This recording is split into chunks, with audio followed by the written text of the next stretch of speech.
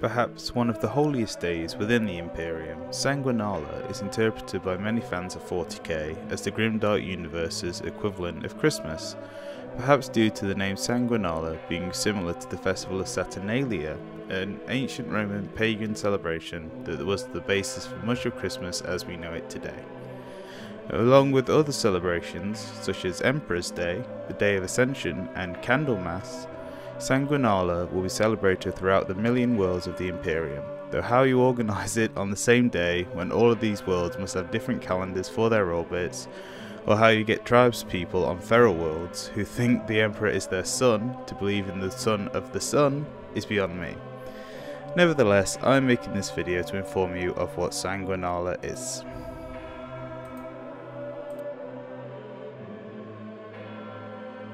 At the end of the Horus Heresy, during the Siege of Terra, a battle for the soul of the Imperium itself, in which the traitor Primarchs sieged the palace of their father, the Emperor of Mankind, who stood against them with his still loyal sons, the Emperor, two of his sons, Sanguinius and Rogal Dawn, and a contingent of Custodes, Imperial Fists and Blood Angel Space Marines boarded the arch-traitor Horus's flagship, the Vengeful Spirit, as it hung in the skies over Terra with the goal of ending this galactic-wide civil war once and for all.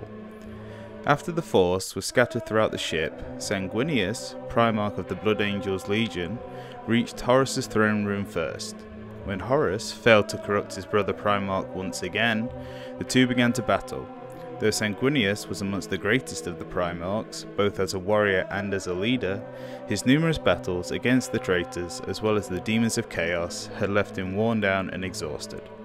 Sanguinius fell to his traitorous brother, with Horus strangling the life from the Angel of the Imperium, an event which would send out a massive psychic shockwave which would affect his sons, the Blood Angels, on a genetic level for millennia to come. Following his entombment upon his homeworld of Baal, the murdered Sanguinius became a holy figure within the slowly growing religion surrounding the belief that the Emperor is a god. Many took to seeing Sanguinius in the same way that Christians in the real world see Jesus, with their version having the Emperor as the father and Sanguinius as the son. The matter of the Spirit, the third part of the Holy Trinity, is an interesting theory which I will come back around to. Now, due to Sanguinius becoming this holy figure, with temples to him appearing alongside those to the Emperor, throughout much of the Imperium, a holy day was granted to him, a time of remembrance and celebration, Sanguinala.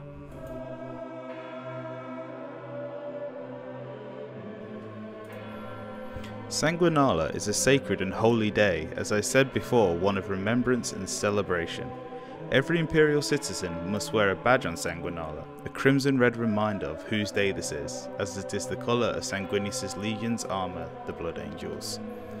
As for the Blood Angels themselves, Sanguinala must be a very solemn and revered day.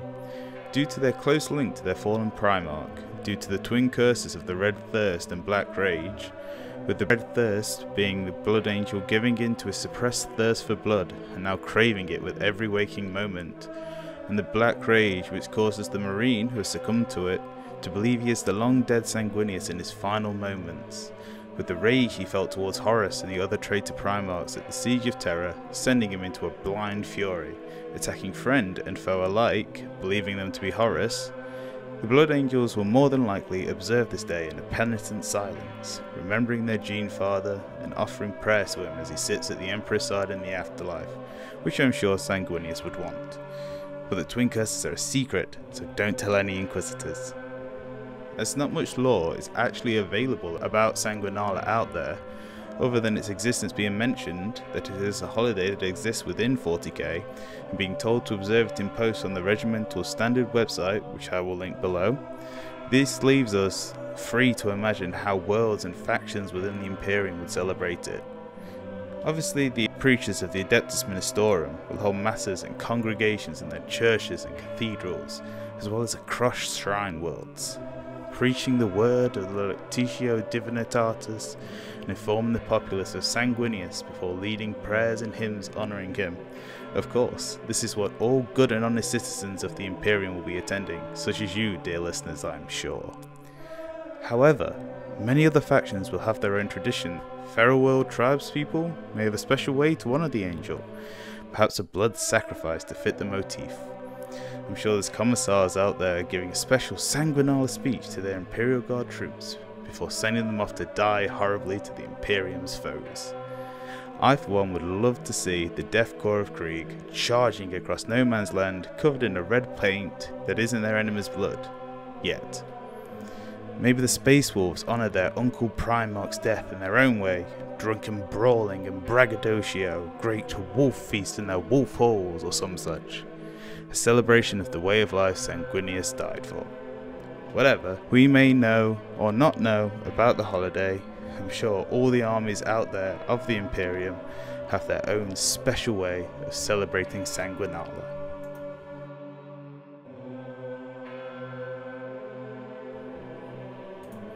Now, one last topic I want to touch on is the Sanguinal, a near mythological warrior mentioned in some of the Blood Angels' most secret records hidden deep within their librarium.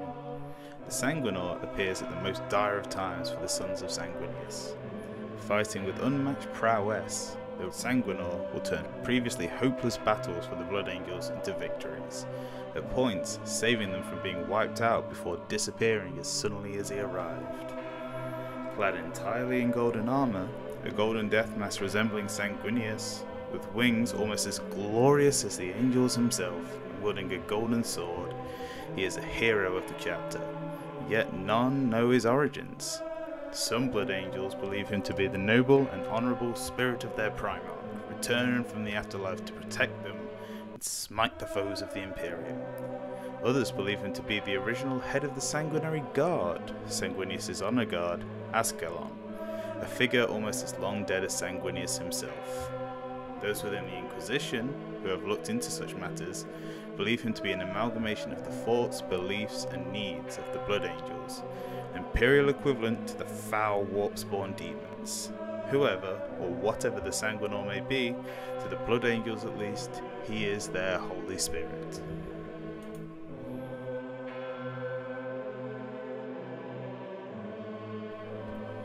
I want to thank you all for listening to this and allow me to wish you a happy Sanguinala. And remember, if you've been a good, loyal citizen, I'm sure the Sanguinal will bring you what you wish to the Emperor for this year.